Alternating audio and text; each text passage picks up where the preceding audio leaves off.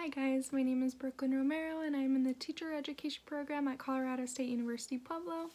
Unfortunately, due to COVID-19, we're unable to finish our field experience hours at elementary school since they are online currently, but fortunately we're able to upload YouTube videos every week for parents, teachers, and students to keep their brains moving during this pandemic. So today we are having fun with geoboards, and this is my Math Madness. This is for about 3rd grade. It could be younger, it could be older, but I'm going to set it for 3rd grade. And the materials we will need are, if I had a poster board, I would write these polygons on a poster board, but I wrote it on a piece of paper. And there are 4 more polygons, but this is what I'm starting with since they are younger. So I'm starting with triangles, quadrilaterals, pentagons, and hexagons. And we will also be using this Geoboard Polygons activity sheets, a pencil or a pen of some sort, a writing utensil. We have an actual geoboard we will be using today, and actual rubber bands. So we will be having some fun with this manipulator today. Okay, so the first thing we would do is discuss as a class what the polygons are. So of course, if I was in the classroom right now, I would have it written on the whiteboards, on the projector, or on a poster board, but since I do just have this, we would go over this. So of course I'd go over the triangle. I'd make sure they know that there's only 3 sides to a triangle. Okay? Next is the quadrilateral. They might know it as a square. I want them to remember that there's only 4 sides to a quadrilateral. Next is the pentagon. And I want them to know there's 5 sides. 1, 2, 3, 4, 5. And next is the hexagon, and I want them to know that there's 6 sides to it. So 1, 2, 3, 4, 5, 6. And I want them to thoroughly know what these polygons are. So after we discuss what all the polygons are, after all the questions have been answered, I'd have them all take out their Geoboard Polygons activity sheet, and I want them to draw their favorite polygon onto the sheet. Okay? So they can choose from a triangle, quadrilateral, pentagon, or a hexagon. It can be as big as they want, as small as they want.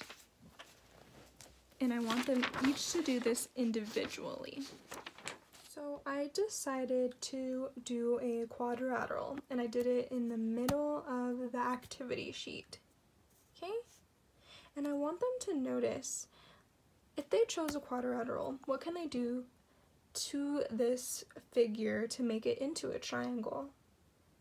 I want them to keep in mind the similarities and differences between these polygons. And once they have their polygon written on this activity sheet, I have this actual geoboard that we will be making the polygon from the activity sheet onto the geoboard with the rubber bands. Okay, so we started from the middle. So let's see. We go up 1 to the side 1. So up 1 to the side 1. So we'll start here. Notice how we go up 2. So we're gonna go up 2 with the rubber band. And then we go out 2, so we run 2. We're gonna run, oops, this is hard with one hand. So I went to the side 2, and notice how we have a different type of polygon. Okay, then we're gonna go down 2. So we're gonna go down 2. And there we go. Here's that. Here's that.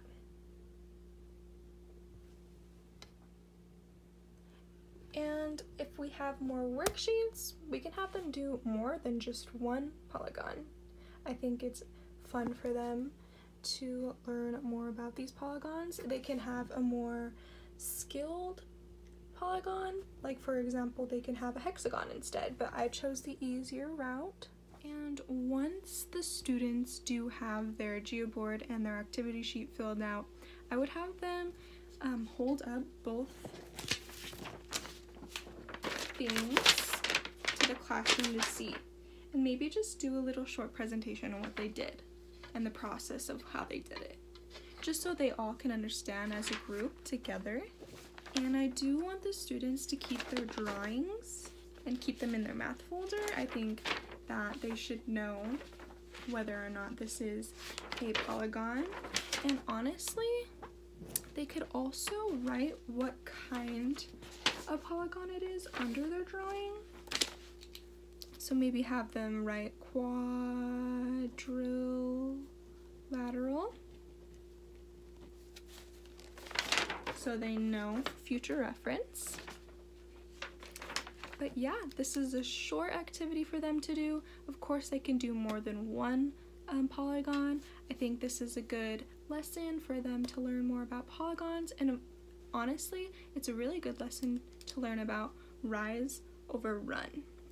So this is a beginning to that, but yeah, so if you have a Geoboard in your classroom or in your household, I recommend using them because, and yeah, I think these Geoboards are really fun to use, especially for the little kids, because they like stretching things, they like creating new figures, and I think this would be a fun lesson for them to learn more about polygons and to learn more about rise over run. I hope you enjoyed this short little lesson and have a great rest of your week. Thank you.